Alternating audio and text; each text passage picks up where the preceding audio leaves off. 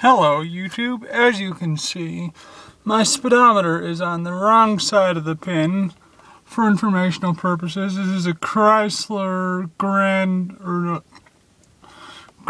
Voyager, year 2003. I was driving it and I noticed it wasn't moving.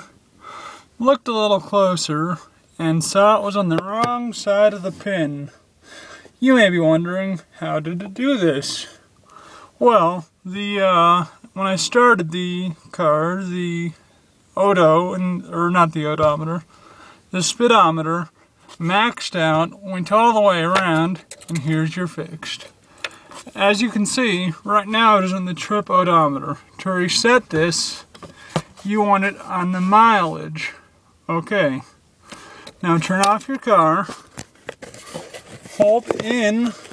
Hang on, let me get this camera right. Hold in the button to reset the odometer.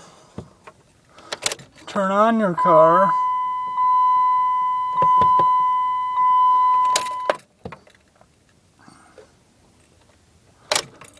Let go.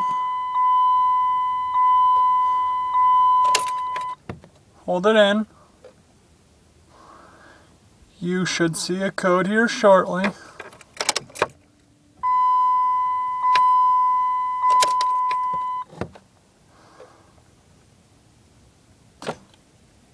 Okay, it is going through its code check. It should reset here shortly. There it goes. It's calibrating as we speak. And we are reset. Thank you for watching.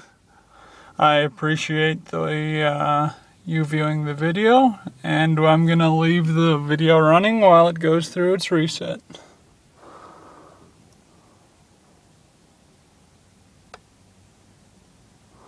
Here we go, just about done. And it is complete. Just so you know, you might want to note the mileage on your car or your trip auto because it will reset it. Anyway, thank you for watching. This has been Annoy the Donkey video.